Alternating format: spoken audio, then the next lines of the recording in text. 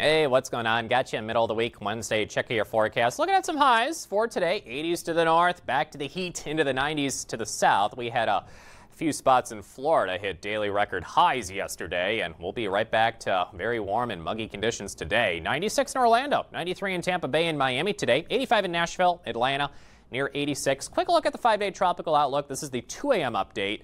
There's a number of things on the board, including Earl and Danielle, but keep in mind, I'm just showing this to let you know there is no tropical activity for us. All current activity should stay in the open waters of the Atlantic, well to our east.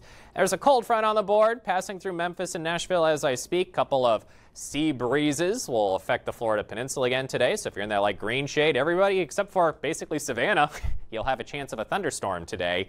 A very slowly moving cold front near Atlanta this morning will continue its slow journey south.